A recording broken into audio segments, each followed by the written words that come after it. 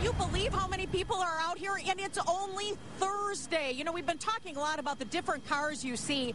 Even though General Motors phased out the Oldsmobile nameplate back in 2004, you'll still see some stunning ones out on the road. And I have to show you this spectacular one we got a chance to ride in today.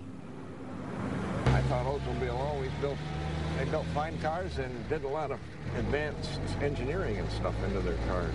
Come with us as we ride in a truly rare automobile. This 1932 Oldsmobile convertible is one of only 6 that owner Doug Witt can find registered. People just don't believe that in 32 they had cars of this bright colors and stuff. They all think of black. Doug is a member of the Motor City Rockets Oldsmobile Club, and the car will be featured in the Berkeley Parade. The car was ahead of its time, with louvers you can move to control the temperature of the engine, an electric clock, and shock absorbers you can adjust on the fly.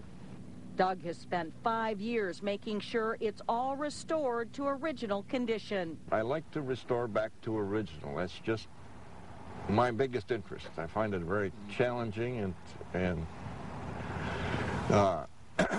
finding all the right parts and finding what was original.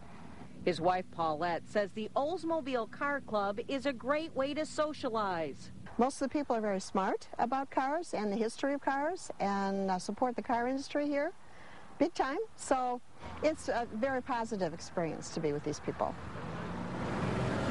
They do have a lot of fun in the Oldsmobile Car Club, the Motor City Rockets. They're very active, and that's one thing about them. They're determined that these nameplates never become orphans, that they can make them live in history.